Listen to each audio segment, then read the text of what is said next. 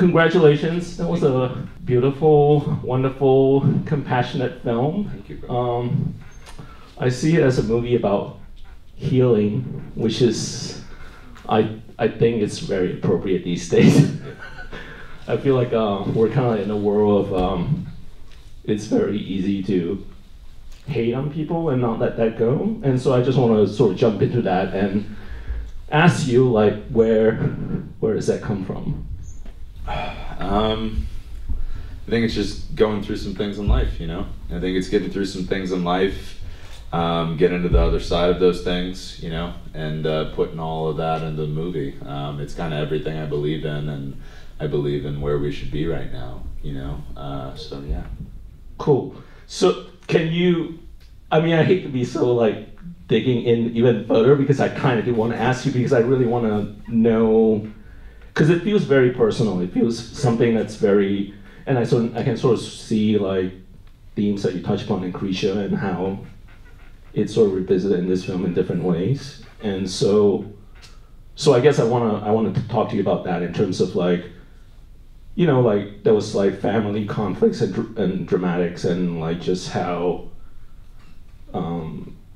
sometimes there's, like, people in the family that you just can't get along with, and then you have problems with them and so forth. And then this film also touches upon that too. So I want to ask you, like, what's when you sort of look at those two films right now, like, what's your sort of take on it?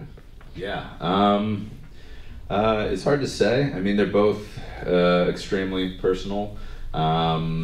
This one had been brewing for, well, it was brewing for a really long time, but I didn't know how to put it all into a coherent narrative and tell a story with it. There's a lot that happens in the movie, so there were different aspects and different things, and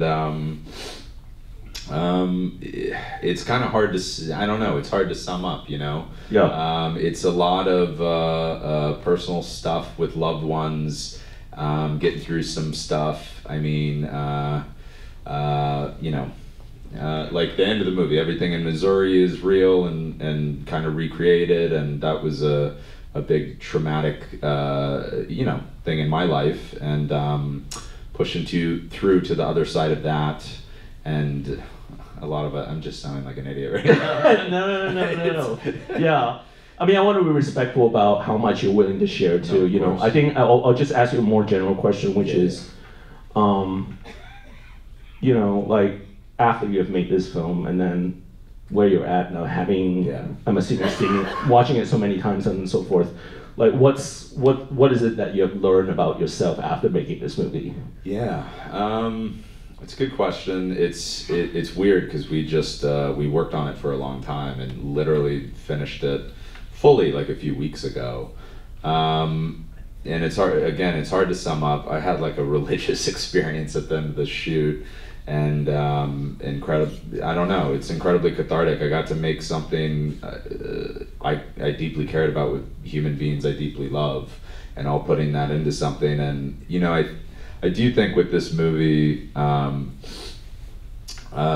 it was a big difference from, like, the other things I've done so far, as it was about kind of trying to push through to the other side and heal and grow and feel that stuff, and that's where I'm at as a human being, I guess. You know, when you're in the dark times, it's all consuming and it's all bad, and because it is, that's how it feels at the time. But then life keeps going in a lot of circumstances, and all you can do is try to sort through the pieces and heal. So that's just basically the whole spirit of the movie, and that's what it felt like writing it and then making it with all these people I love, kind of. Yeah.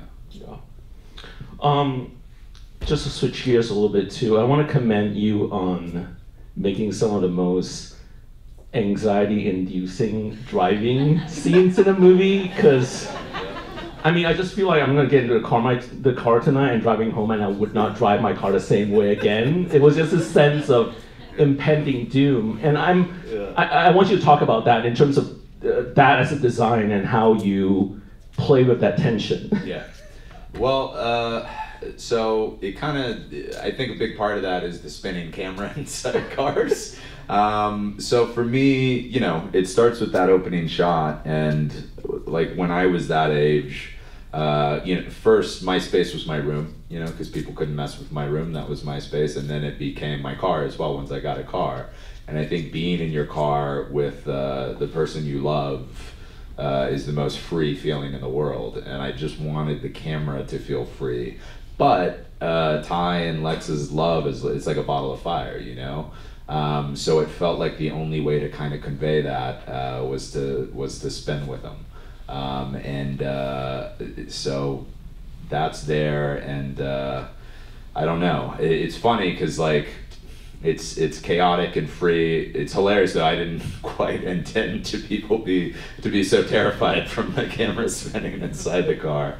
And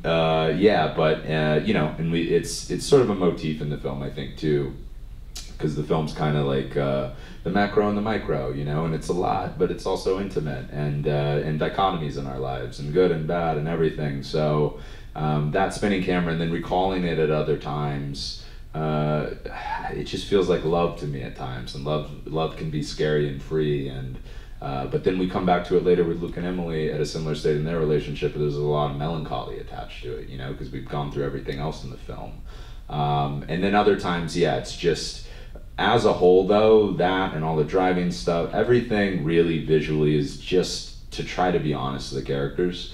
It's everything we're doing with any kind of film grammar or music or sound, it's just trying to get you closer to their headspaces. So for that stuff, it's trying to get you closer to Ty's headspace. When Emily takes over, it's trying to get you closer to her headspace, and hopefully that's why I like giving a warning now before the movie of it's a immersive experience, but stay with it. It goes a lot of places because it was kind of designed that way, and I just hope I don't know. I hope you just kind of feel the movie with the characters the first time you see it, and then the dream would be there's a lot more to think about as it sits with you for a minute, Right. You were from Texas, and then you moved to Florida, which is where you're based right now. I feel like there's a sort of element of a love letter to Florida in a way, especially visually, and how you capture Florida. Can you talk about how Florida has inspired you for this story? Absolutely. I lived in Texas all my life until I lived in Florida. That's where I am now, and I'm still in love with it. I moved to Florida for my girlfriend. Still in love with her, and I think love's a big part of this movie. It's I think it's about love can be a very powerful thing, and it can be an enlightening, all-consuming, opening thing. It can also be a destructive thing. Love can be toxic at the same time. So just trying to explore that and all the aspects. But so just taking it back to Florida, I'm still in love with Florida, and we shot in Broward County. It's where my girlfriend grew up. It's where we lived for a number of years, and I just wanted to do it justice. There's that energy there, and I'm just obsessed with it. I'm fascinated by it. I don't know, and I just wanted to do it justice in the film. Yeah. We can open up to the audience right here. First of all, I want to just a word of gratitude for particularly the person behind you. I would say it was beautiful just to see that capture, particularly the vulnerability of Ronald as a black man. You don't get to see on screen as much. You get to kind of see the other side with his talk with Tyler about what you had to do to be, I'm doing this because I want you to be alive. Yeah. So this was such a beautiful scene. So first, thank you for that, and just the gratitude as someone who's a black man to see that vulnerability, which I think is so important. But the question I have, and this is going to be a little different than maybe you might have expected, but I want to kind of speak what you're thinking about the juxtaposition between Tyler and Luke, and particularly how, particularly that scene with Tyler where he had to be the perfectionist and Luke could be goofy, fun, loving. I want to speak to why you chose that, especially chose that, particularly with race comes involved. Absolutely. Well, it's a lot's attached to it. I think one thing to start with talking about it is how collaborative the movie was, and it started with Kelvin Harrison Jr., who's Tyler in the movie. He's a phenomenal actor, amazing human being.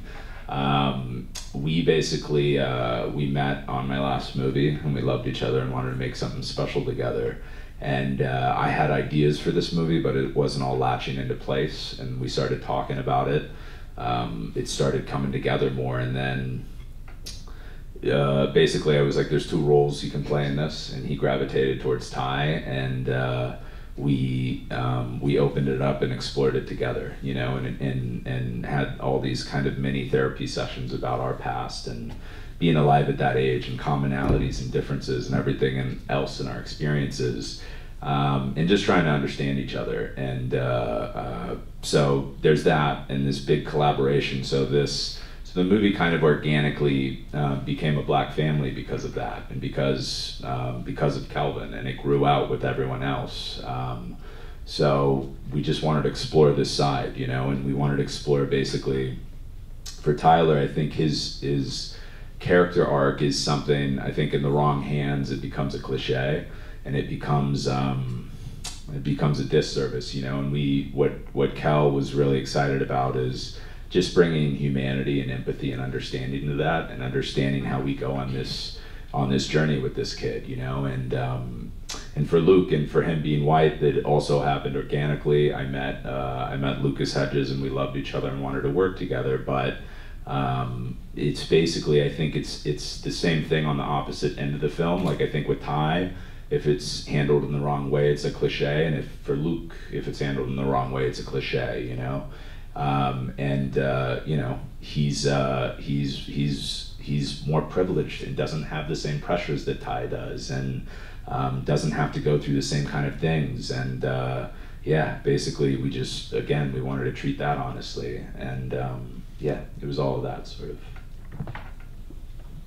Yes, sir. How often do you use a 2-camera setup, and has Kanye seen the movie? Did everyone hear the question? How often do you use a 2-camera setup, and has Kanye seen the film? Kanye West, I'm assuming.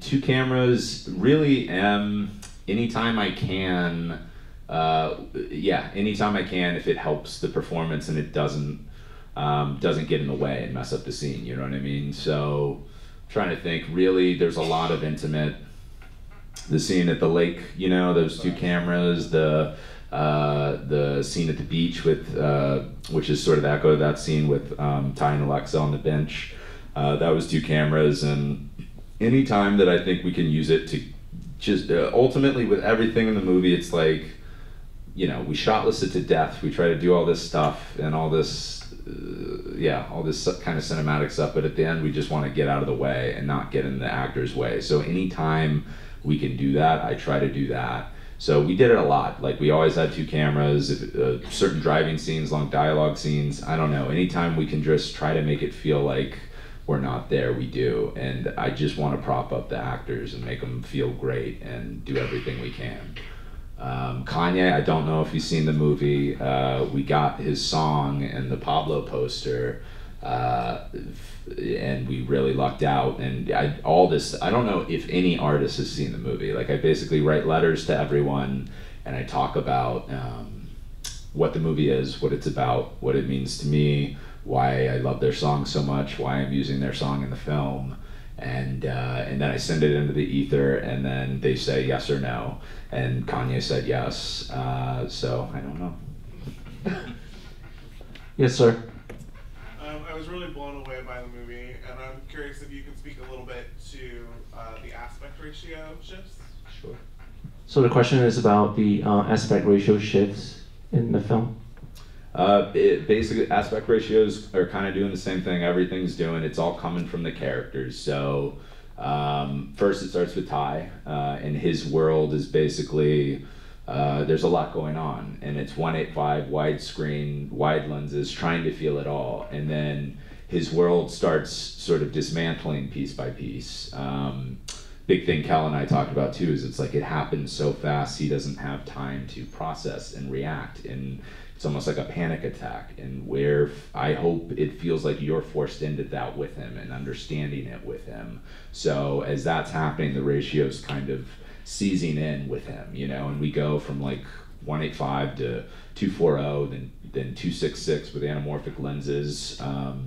You know, when he starts for an altered state of mind, it's with flares and a shallower focus, it just feels more expressionistic and right where his head is, until eventually at the end of his story we end in 133 as his world's fully fallen apart and his tragedies happened. I think also 133 is like the best ratio for faces, and it's a key moment for the baton pass when his sister takes over. And then, you know, I think his sister's trajectory is, for me and what Tay and I talked about, it's sort of a story of like trying to love yourself again, and trying to heal in the darkest times. So if the ratios with Ty feel like the world crumbling in on you, I hope with Emily it feels like a burden's being lifted off and we're opening back up. So we're just doing the reverse on her side of the story, and we're going from 133 to, well, we skip 240, we go to anamorphic and 266 native, and then we go to 185 at the end and open it back up, yeah, where we kind of started the film. Yes. Can you explain the use of natural light in your movie and why you made that decision? The question is about the use of natural light in a film and why they made that decision. I think for us, the kind of spirit of the movie, we hoped, and what we were after is, you know, I think the movie's about dichotomies a lot, dichotomies in our lives, and like for the light, it was like, we wanted it to be naturalistic, but then expressionistic. We wanted it to be in the kind of the spirit of the movie, like refined and intentional, but also scrappy and messy. So the light itself, like at times we try to make it as naturalistic as possible and using that naturalistic light and making it feel real. But then at other times we kind of push it to feel expressionistic, and it's always being motivated by where the characters' headspaces are, basically. And we're just trying to do whatever feels spiritually right to where Ty or Em are at on their respective journeys. You know? Can you actually talk a little bit more about, do you have kind of like a special, different process that you work with each of these actors in order to draw out these just like wonderfully intimate moments from them? Well, I think for this one, it started with Cal, and it was simple. It was like, we love each other, we want to make something we care about. And let's just collaborate as much as possible, you know, and then that energy siphoned to everyone else. So even if it was like Tay and Lex, I didn't know at all before this, and they just sent in traditional audition tapes, but then I connected with them. I thought they were great. We either Skyped or met in person, and it was like a connection and a vibe. So right there, it was like, I think this person's a good human being. I just feel connected to them. I know they're really talented. And then it just becomes super collaborative. And for me, it's like, it's all open. You know, I want to hear everything you think, whatever you got. How can I make it better? How can we build this up? How can we do anything?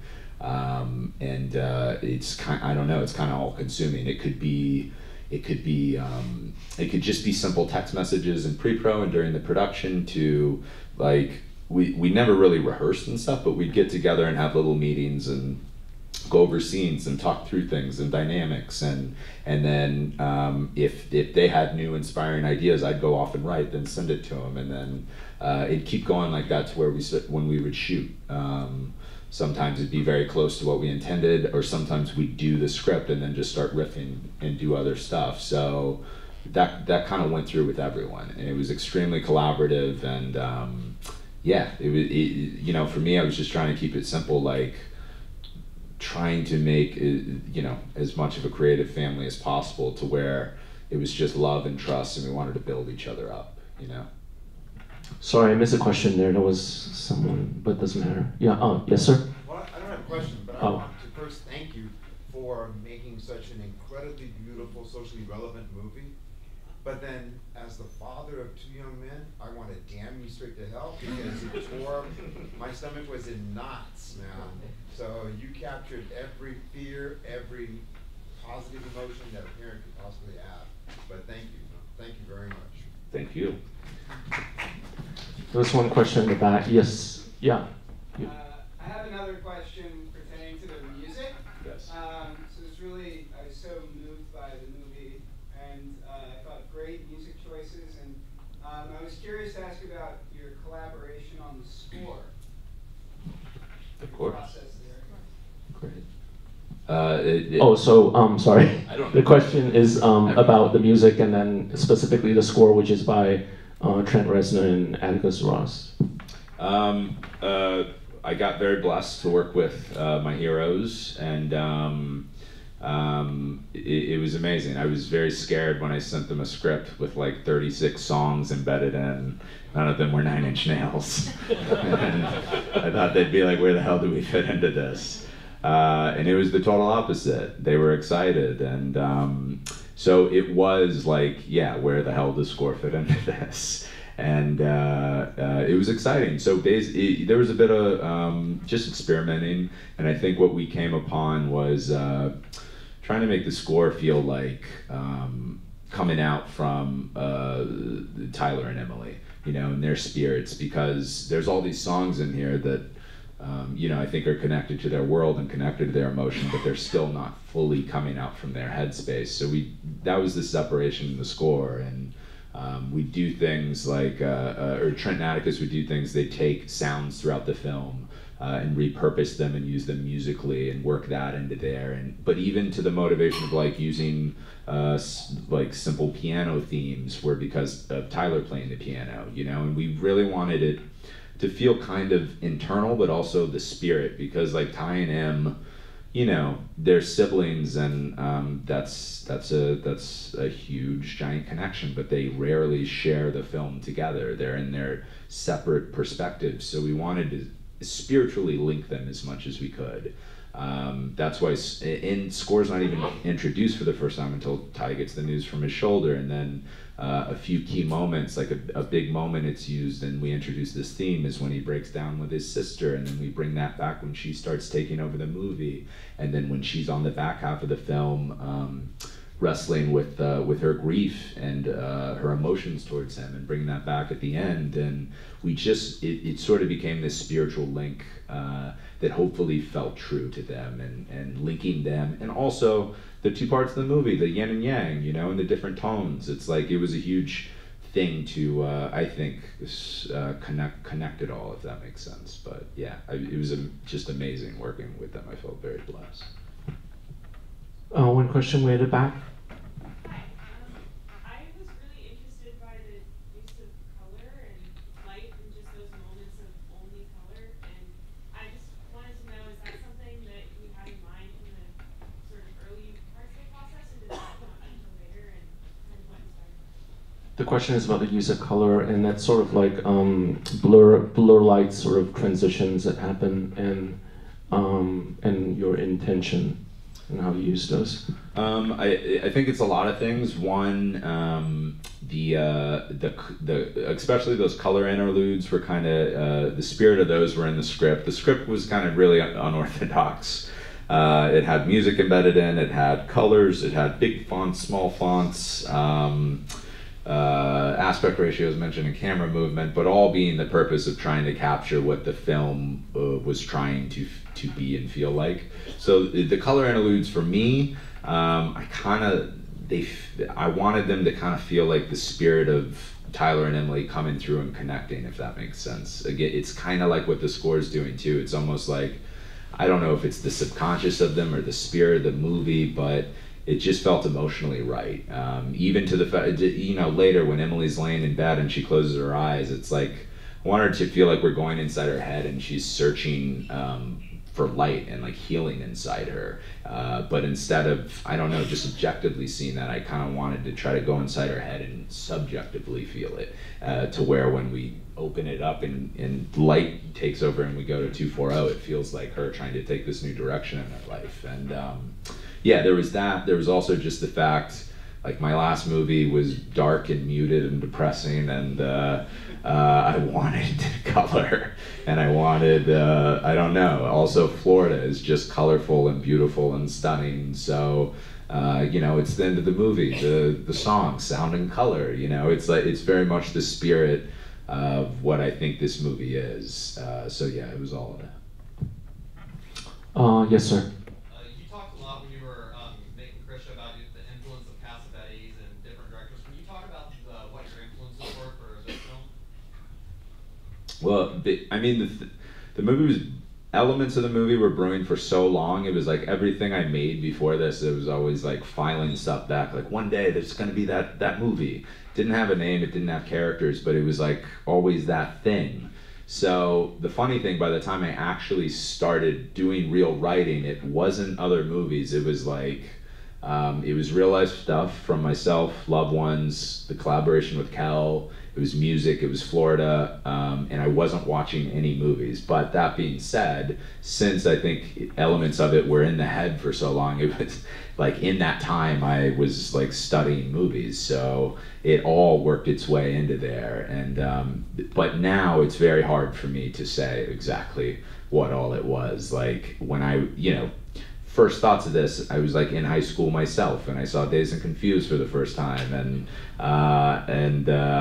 I thought like, oh, what could a contemporary Dazed and Confused be like? And like I was listening to music and thinking of images. It's very different from the movie here, but that was like one example. And then like as I go on, and going through things in my life, and like tearing my shoulder from wrestling and getting on some other side of stuff, and then like Tyler's story started forming, and then M started that was another. I remember when I saw Chungking Express, that like I had an epiphany, and that blew my mind open for the idea of the structure too. That was probably like 7 years ago, and it could be a brother and a sister, and the two halves, and their connection, how this yin and yang make the whole.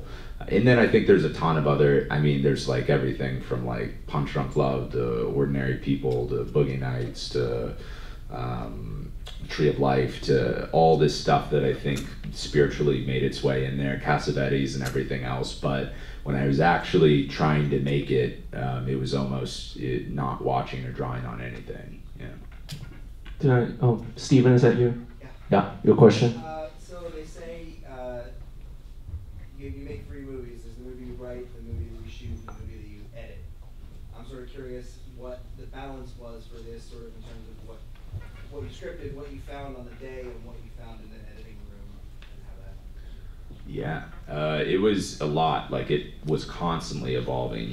Like from the Kel got a version of the script like 8 months before we started shooting, and we'd go through and make detailed notes and do all these changes, and then when I was saying before, like the collaboration with the other actors when they came on, to where so it was constantly evolving, sort of in the pre-pro and script phase to shooting, and on the day that was another thing. Like we wanted to just feel so in tune, and like we knew or in touch with what we were trying to make, that we were all in it together, and we could change it or evolve from it on the day, so production, it would keep evolving. And then editing, it was the hardest edit I'd ever done. I shot way too much.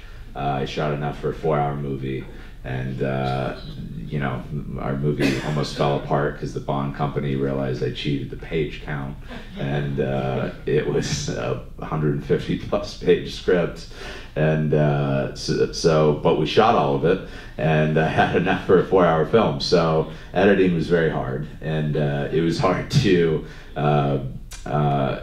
get it to a tight film, well, as tight as we could make it, that felt spiritually true for what it was and what it was trying to go for. That was very, very hard. We edited for about a year.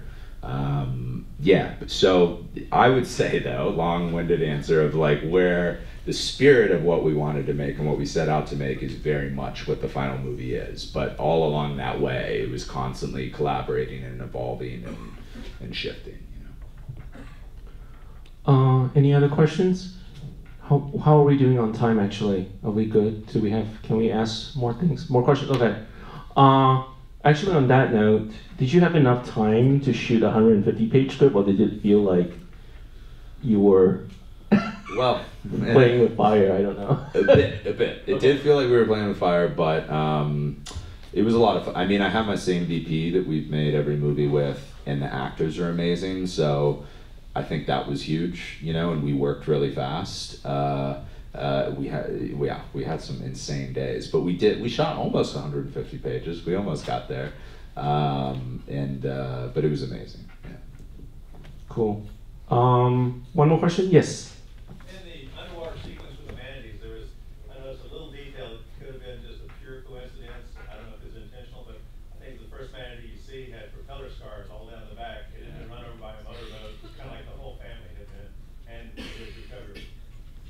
So the comment is about the underwater sequence. So your observation is what again? Sorry. One of the manatees had been run over by a motorboat, had propeller scars down the back. Oh. Recovered from this experience. Coming family. Oh wow, I bet that's a surprise. I never thought. I think you can take that and run, like just run with it, like take credit for It's it. very intentional. We cast the manatee for months until we found the perfect propeller scars. Yeah. That was just a real manatee we found and shot with, but manatees were going extinct for a second and now there's a law effective in Florida that protects them, and it's very important. So that's why that poor guy has scars on his back. But yeah, that's beautiful. I'm gonna use that from now on. It's very Okay, so one question there, sir. Yeah. So you mentioned you had songs like in your head when you were writing this, and you had them planted in the script, and then you sent them in. Were there songs that you really wanted for the film that didn't make it in, and like what scenes was it for?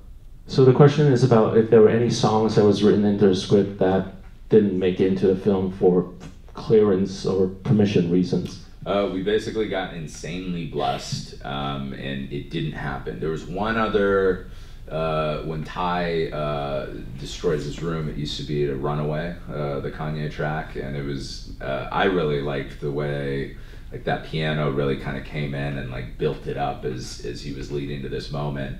But we took it out because they thought it was crazy sending the movie with like more than one song to Kanye, and that was unrealistic. So we took it out, and then I got to put, I love Tyler the Creator, and we got to put in one of his songs, so that made me really happy. So then once we finally got in, because like trying to get in touch with Kanye and the rights to this song was like 6 months or something, it was insane. So once we finally got in touch and it was working, it was like, no, we're not going to go back and ask for anything else. So that, I'd say that was probably the one thing. Besides that, we just got crazy lucky. Yeah. So you have so many song cues, and then you're working with the composers. Like, did you give them cues already, or they pitch cues to you? How did that work? I don't like doing this, but I've done it every movie. I did temp music throughout the whole thing, and composers hate it. So Trent and Atticus hated it. Yeah. I mean, why would you like it? But so they saw a first cut basically, and there was a ton of music, and in addition to that, temp tracks where score could be. But I tried to use their stuff as much as possible, and then they wanted like a lot of notes and ideas, so I sent a very long, pretentious email of notes and ideas for what I thought the score could be and where it could go. And I think they digested that and then tried to do their own thing with it and like and bring themselves in the spirit of that to it. But then at times it became really organic to where they'd send me stuff, and what we realized too is like instead of every other movie I've done, like the score cues were lined up perfectly. We scored exactly to picture. It was locked. We were still editing, so they'd send stuff like locked to picture, and sometimes it'd be amazing. Sometimes we weren't loving it, and they'd just start sending a ton of music, and then I would start playing with it and moving it around and poorly re-editing some stuff, and then they'd make it good again. But it became very organic to where they'd just send all that, then I'd send a cut back and where it felt like it was going, and they'd make it good and better. Any question? I have one question, and then we can close out, I think. Just sort of going back to sort of like more emotional territory again. I'm assuming, yes, you've worked on the film for a long time, so you're used to seeing all this footage, and then now you have watched the finished product many times too, I'm assuming. What's like one scene that still holds a lot of power for you when you watch it now, where it does not lose its power, and it's maybe even is more powerful every time you watch it? It's a great question. I mean, to me, the heartbeat of the film is the scene with them at the lake, and what they're talking about and where they go. And I just love Tay and Sterling so much, and they put their hearts and souls into it, and they tear me apart. I mean, that's a moment. Also, the bedroom scene between Sterling and Renee, when Emily's eavesdropping in, there's moments with Renee when she's making that in court, she's like making sounds, primal sounds that a mother should never make, of like losing your child, which tears me apart and I can't hear. So there's that stuff, and then yeah, there's some stuff with Ty as well. It's his face at the end of his story. Like I can't. It's really hard for me to. I mean, I still haven't watched the movie with an audience. It's weird for me. I'm very strange about it. And you do it to death, and you get so sick of the movie and numb to it. But then like, there's certain moments in it that like still ring back to like I guess like the feeling you were kind of originally going for, and the fact of like how much I love the actors that are doing it and everything, and yeah, it hits me. So I don't know. I don't like watching it that much. Well, you should be very proud of it. Thank you. Thank you, Trey.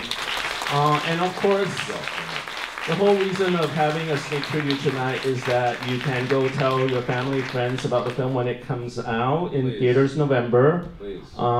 So we can make this a hit, guys. We need movies like this. Need awareness. It's not a big movie, so please spread the word if y'all got it. If not, please. Thank you, guys. Thanks for coming out.